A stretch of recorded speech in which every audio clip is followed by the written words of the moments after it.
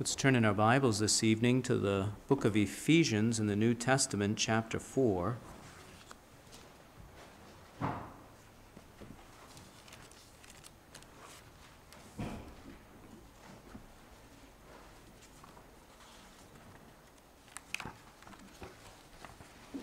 Ephesians chapter 4, we are studying together the answer to the question, how does Jesus Christ build his church?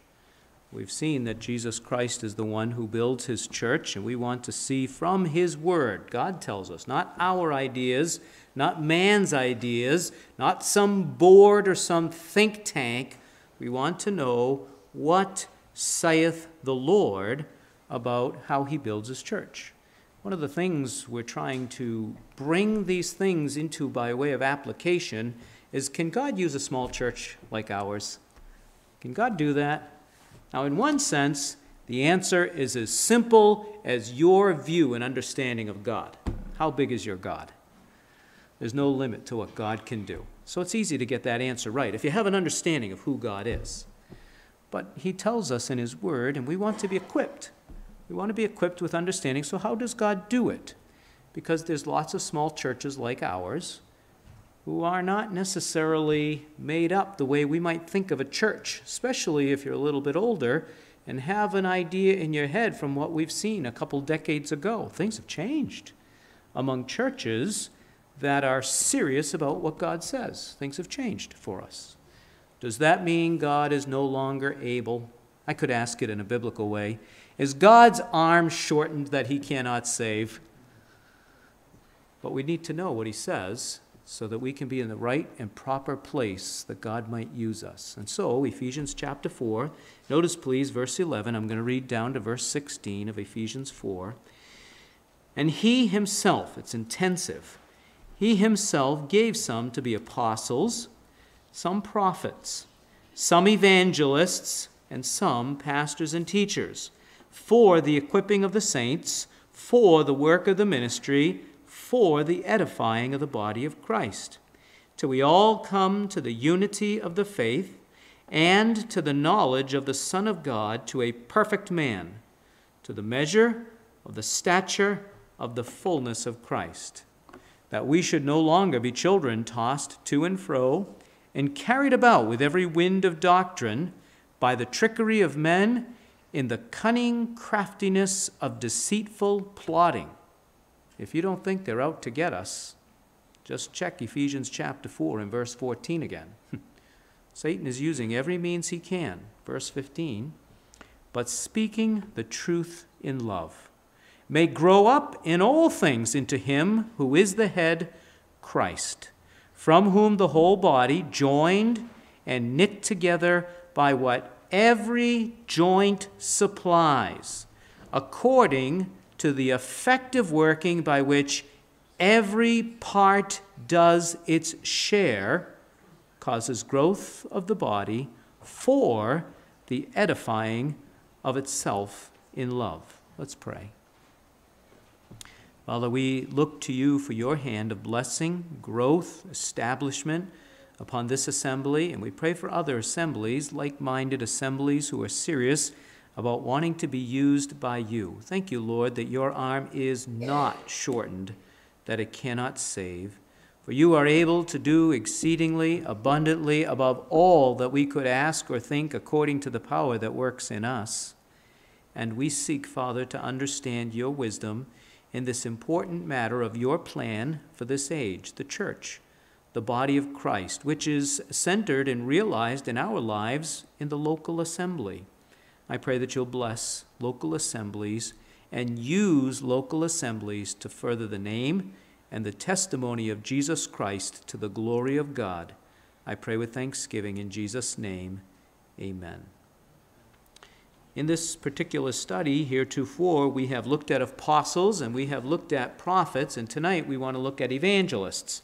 Apostles used by God, hand-selected by Jesus Christ, and they were the ones who ministered together with the Lord Jesus. They except for the Apostle Paul, they lived, they ate, they ministered together, they slept with and journeyed with the Lord Jesus Christ, and they gave to us the New Testament. They went forward preaching the gospel, and God used several of them to pen the pages of Scripture. This now brings, of course, the Apostle Paul into the picture, probably the largest writer, human writer. The Holy Spirit's the author of God's Word.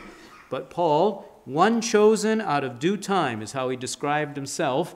And yet, when he met the Lord Jesus Christ on the road to Damascus, he became a follower of Christ and an apostle, one who was sent. And they were, we saw in Ephesians 2, 19 and 20, a part of the foundation of the church. Jesus is the foundation, for no other foundation can anyone lay than that which is laid, which is Jesus Christ. But a part of that foundation is the apostles and prophets. Chiefly we've seen because God used them to give New Testament revelation, the truth that we find on the pages of New Testament Scripture. Now we have evangelists, and we want to look at that word evangelist tonight. The word itself, evangelist, is the word that means one who brings good news.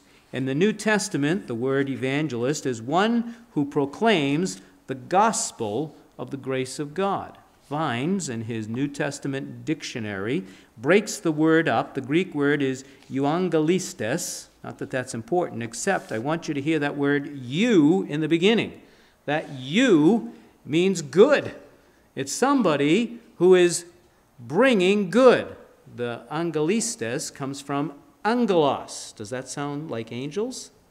Yeah, the word angel is not limited to the spirit beings that God created that, according to Hebrews 1, do his bidding. They're his ministers, a flame of fire, because the word angel just means a messenger, someone who carries a message, someone who does the bidding of the one who sent them. And there are angels proper. We know the names of a few, Gabriel and Michael the archangel. We know the names of a couple of the angels. And by the way, maybe that's what we're going to do in heaven, is get to meet all those innumerable angels. You will have something to tell them, I hope. They will want to hear the message of how God's redemption changed your life. They will want to hear that. Isn't that something? Hebrews chapter 1, they look with interest on those who are the heirs of salvation. The grace of God. It's amazing. But the word angel can just mean a messenger. Somebody sent with a message. And so this is a messenger of good. Somebody who brings good. In the New Testament, somebody who brings the good news. Now, the word gospel is built on a similar type frame of word. It's the euangelion. An evangelist is the euangelistes. The gospel is the euangelion. That was easy for me to say, wasn't it? That's good news. That's what the gospel is. But in the New Testament, it's the good news of salvation in Jesus Christ, who died on the cross and shed his blood to save us from our sins. And so, an evangelist, as we understand from our church history in America, is somebody who's a specially gifted man in bringing the good news, who bringing the gospel. And there have been, and I believe still are, those who are specially gifted in presenting the good news of the gospel. Now, we're going to see tonight, all of us have the responsibility to share the good news. We all do. If you've been saved, you have something very special to tell people.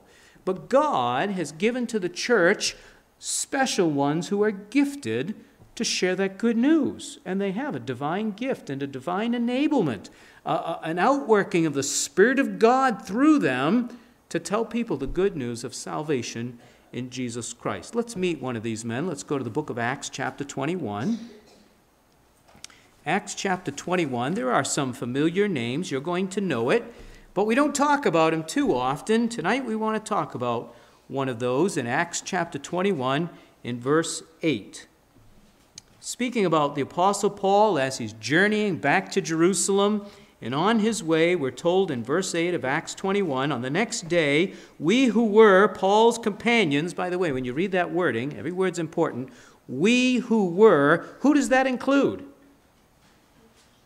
Luke, right, we. He is using the personal pronoun, identifying he was together with Paul, and there were some others as Paul was traveling back to Jerusalem.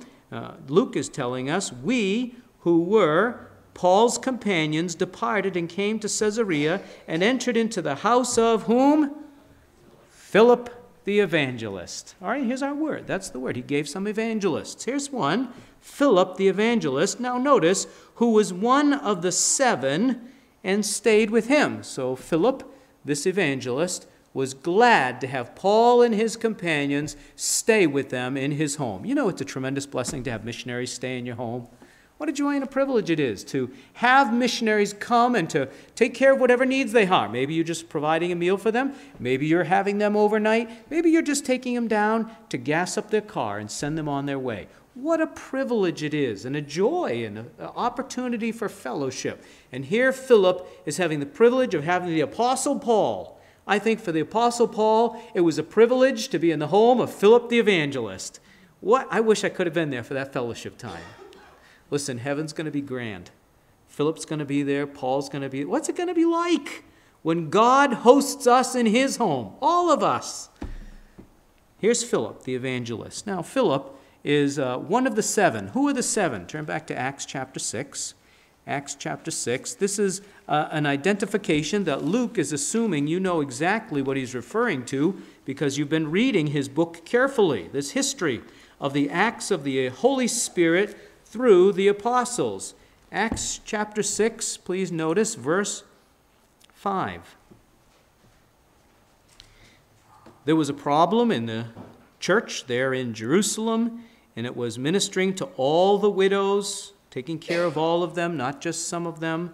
The apostles needed to remain faithful to the teaching of the Word of God and prayer. They wouldn't leave that ministry.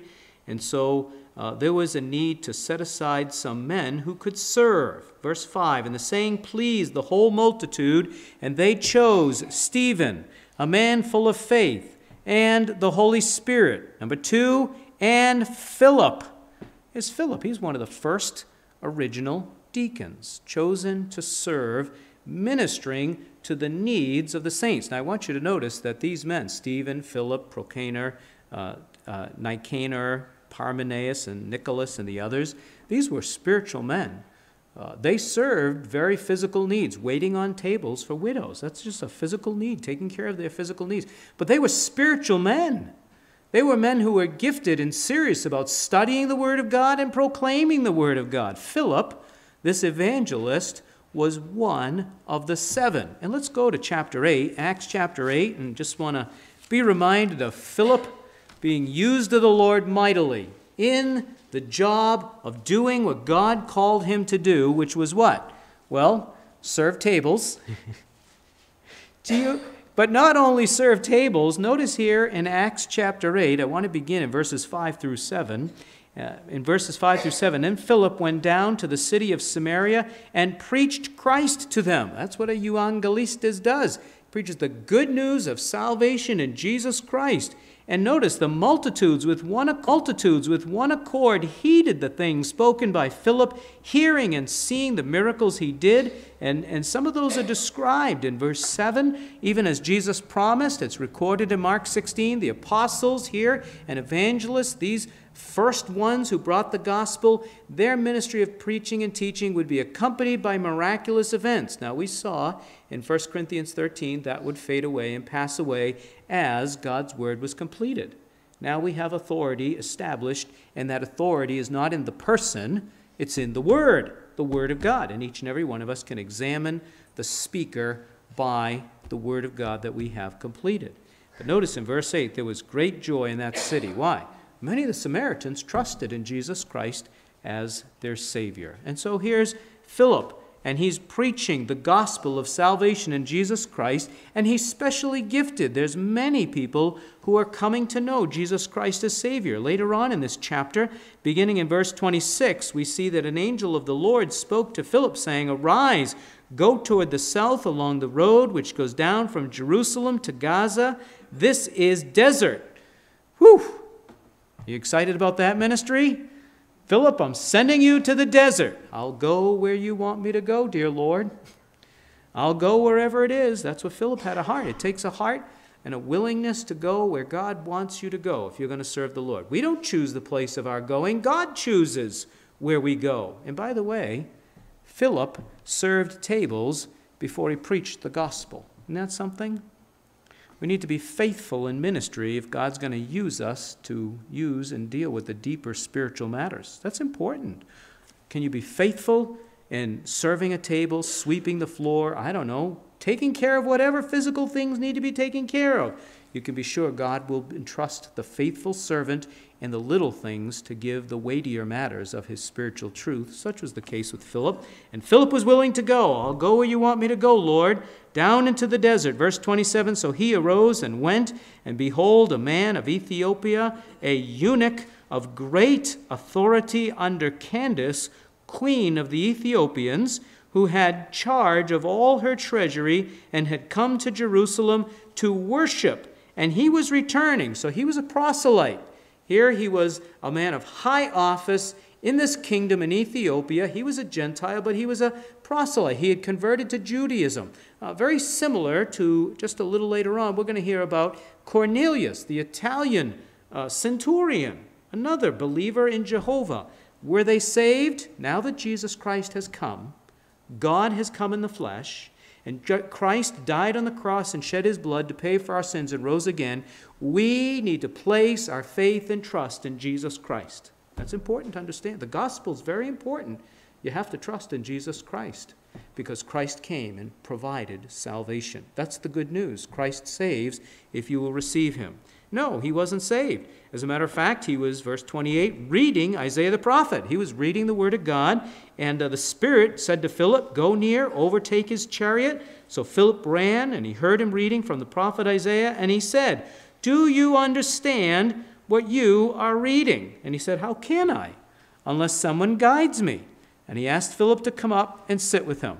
And the place in the scripture which he read was this: he was led as a sheep to the slaughter, and as a lamb before its shearer is silent, so he opened not his mouth. In his humiliation, his justice was taken away, and who will declare his generation? For his life is taken from the earth. So the eunuch answered Philip and said, I ask you, of whom does the prophet say this? Of himself or of some other man? Would you like to know of whom Isaiah the prophet spoke? He opened his mouth, and he began at this scripture, and he preached what? Jesus. Jesus Christ. God who came, God who surely his life was taken from this earth. But I have good news for you. Guess what? Thou wilt not leave his soul in Sheol. No. His body will not see corruption. He was going to rise from the dead, and that's what Jesus did. And the eunuch trusted in Jesus Christ. Notice the eunuch wanted to be baptized. And Philip put the question to him, do you believe? If you believe, that's how you're saved. Believe on the Lord Jesus Christ, Paul said to the Philippian jailer, and thou shalt be saved. Now, after this, when the chariot came still and he baptized the eunuch, when the eunuch confessed faith in Jesus Christ, notice they went down into the water, verse 38, and he baptized him. And when they came up out of the water, time for new work for Philip. And I want to point out something about this. Soon as he was done, the eunuch goes away with his Isaiah scroll, but he has something wonderful now. Now he has Christ in his heart, the eunuch. And so he can open up that scroll and he can approach it with a whole new understanding. And Philip is going to be taken away. The Spirit of God leads him on to new ministry. The Spirit of the Lord caught him away, so the eunuch saw him no more. And so he was sad, began to pout. I can't get on with my Christian life without Philip. No, he went away rejoicing because Christ was in his heart. Isn't that wonderful? And Philip was moved on. Verse 40, Philip was found in Azotus.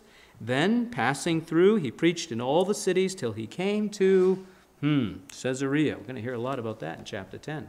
Amazing how God used this man. And notice with the evangelist, he's moving on. He's moving on. He's not staying put in one place. God's moving him.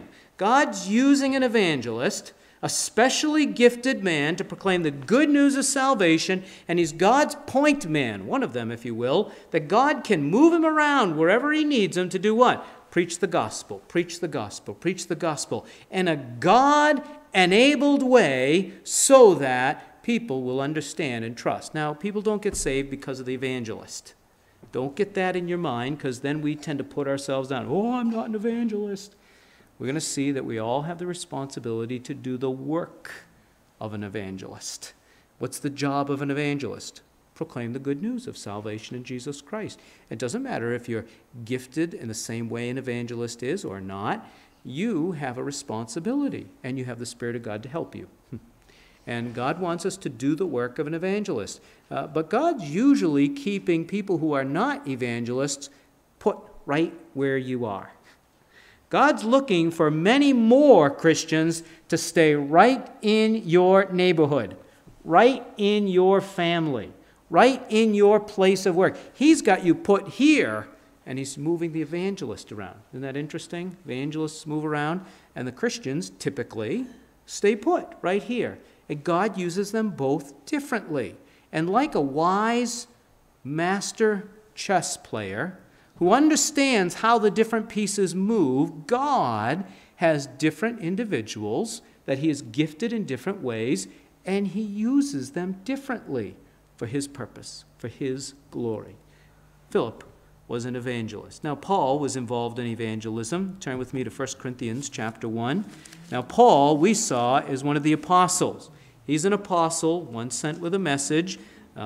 We don't record anything of Philip recording or giving New Testament truth. Paul did, Peter did, God used those men, but Philip was an evangelist. But notice here in 1 Corinthians 1, chapter 1 and verse 17, Paul has this to say to the church at Corinth: "For Christ did not send me to baptize, but to preach the gospel. Euangelizo." A euangelistes is an evangelist. Euangelion is the gospel. Euangelizo, you guys are all masters at Greek now.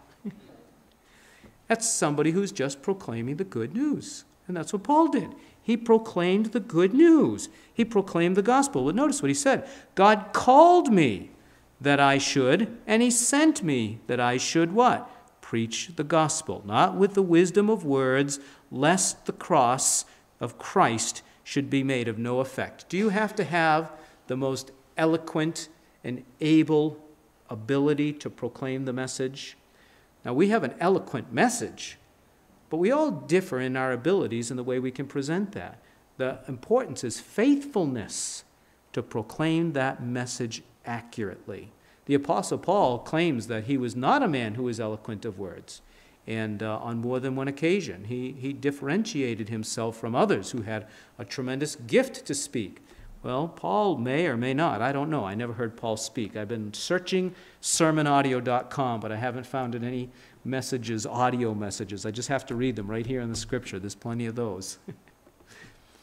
But Paul was used mightily of the Lord because he was a servant who was faithful to God and available to God. And he preached the word of God faithfully. He was called to do that, preach the gospel. So when you come to Romans chapter 1, verses 15 and 16, you could turn there if you want to. You don't have to.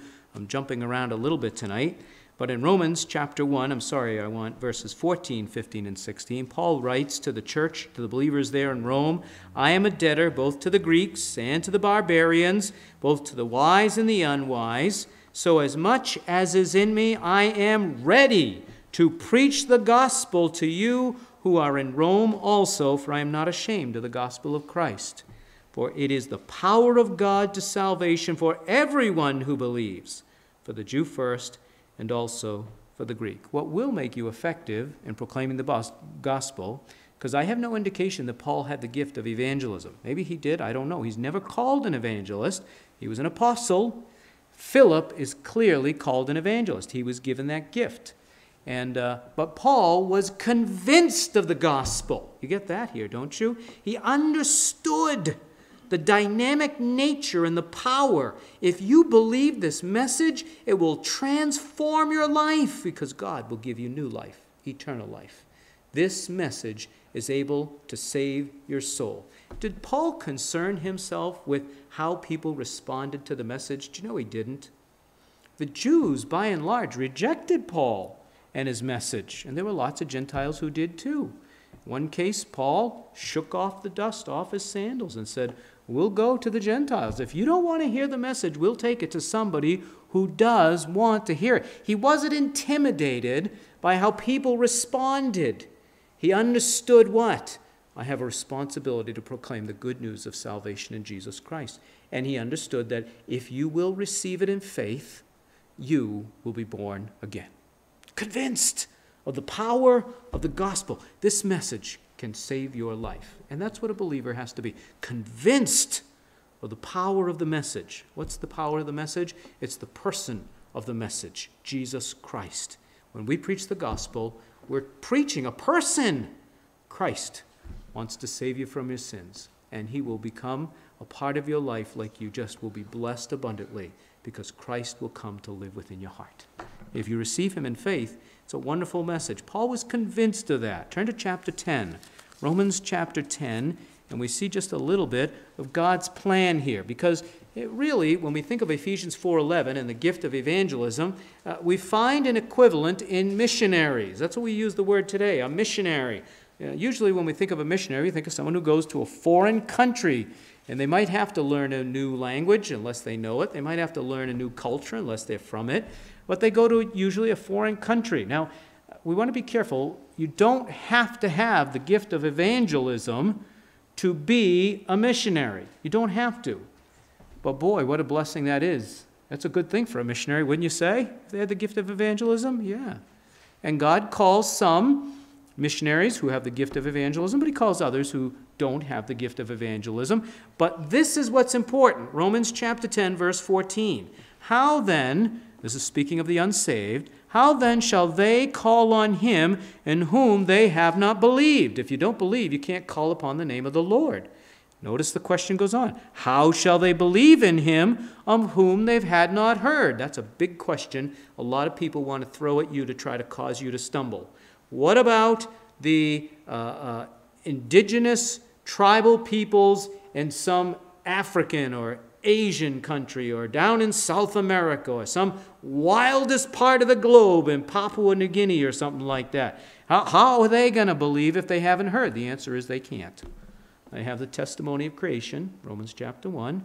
They have a testimony of their own conscience that God gave them, Romans chapter 2. But guess what? They are responsible with those to understand that there's a God. There's a God who created all these things, including us. And I am responsible with him because I know I ought to do right. I'm going to give an account to him. If they get that far, guess what God's going to do? Let's continue reading. And how shall they hear without a preacher? And how shall they preach unless they are what? Sent. A missionary may have the gift of evangelism. He doesn't have to, but he must be sent. That's important. I lived in a time when I was told that everyone should just go. Drop everything and go. I'm not convinced of that. I believe there's a modicum of truth to it. Every one of us should, if you're a believer in Jesus Christ, we should be serving the Lord. And we should be telling people the good news, no matter where you are, in your home, in your family, in your school, in your place of employment. We should be telling others the good news as God opens the door. We're looking for that door. We're praying for that door. But there are some that God calls and sends. And that's an important part of it right here. How shall they preach unless they are sent? I want to tell you, there's many who have dropped everything and gone, and they found out after a couple of years, they went on their own. God didn't send them. It might have been an emotional plea that was made or something that stirred them up, but it wasn't God that sent them. I believe it's important to be called of God and sent. Romans chapter 10, verses 14 and 15.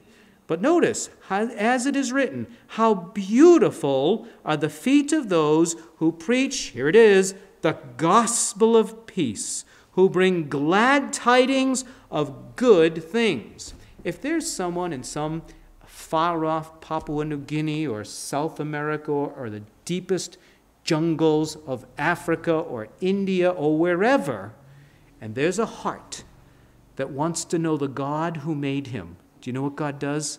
He sends them a preacher. This is God's word. How shall they believe in him whom they have not heard? If there's a heart who wants to know God, you know what God's going to do? He will send someone. He will, because I know God, and I know what he says in Romans chapter 10. God calls and he sends missionaries. those who preach the good news. Now, some of them are gifted with evangelism. Let's come back to Ephesians chapter 4, and we'll kind of bring this to a conclusion for tonight.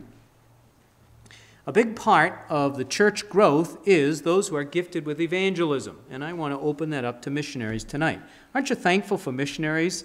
I'm thankful for how God has blessed America with the modern missions movement, which is funny, it's not so modern anymore. It got started in the 1800s. Somebody help me. Have you read any good missionary biographies? If you haven't, you should read about these missionaries that God called and sent and used marvelous. People like William Carey, people like Hudson Taylor, and the list goes on and on of people that God used in a mighty way. I want to tell you, they made great sacrifices in their lives because God causes his servants to suffer before they see how God will work through their life, that they may know, that all may know, it's the Lord who did it. It's a work of God, and he'll use each servant for his own. And God brings forth his good news, and as the seeds are planted, people come to know Jesus Christ as their Savior. And you know what springs up where people trust in Jesus Christ as their Savior? The New Testament tells us local assemblies.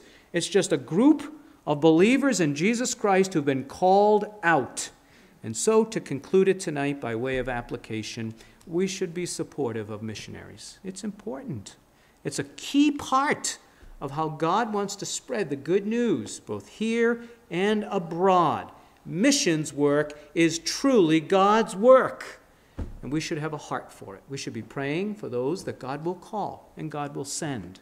And we should support and be willing to support those that God has called and God is sending. Why? God uses them in a wonderful way to do what?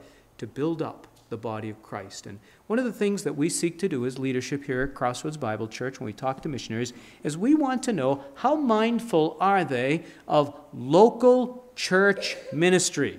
In other words, do they seek to get those believers, people who trust in Jesus Christ as their Savior, organized together as a local assembly and build them up in their most holy faith with the teaching of the Word of God so that they can begin to be a living witness and a testimony for Jesus Christ? We're concerned about that. Why? Ephesians chapter 4, verse 11. He, God himself, gave some to be apostles, some prophets, some evangelists, and some pastors and teachers for the equipping of the saints, for the work of the ministry, for the edifying of the body of Christ. Thank you, Lord. I'm so thankful for the missions movement. I'm so thankful for those that God has specially gifted. And I'm so thankful for the work of the ministry that we have the precious opportunity to do the work of evangelist. I didn't give that passage. That's 2 Timothy 4:5. Paul wrote to Timothy in his last epistle that we know of that Paul wrote, 2 Timothy 4:5, and I believe he wrote to a pastor. That's what I believe Timothy was, a pastor.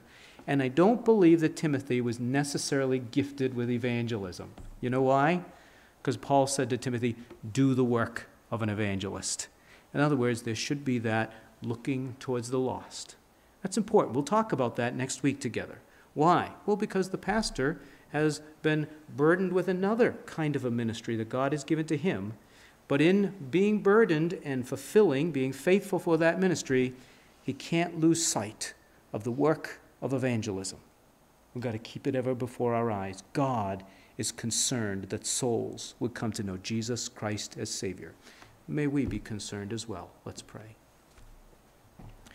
Father in heaven, thank you that it is your work to save souls and to see in your word how you do that. I pray that these passages of Scripture would be precious to our minds and to our hearts, and that we will see that you have a plan, you have a program, you have a way that you work, and I pray that we will honor you in being faithful in praying for this kind of a ministry, faithful in supporting this kind of a ministry, faithful in working in this kind of a ministry. We pray with thanksgiving in Jesus' name. Amen.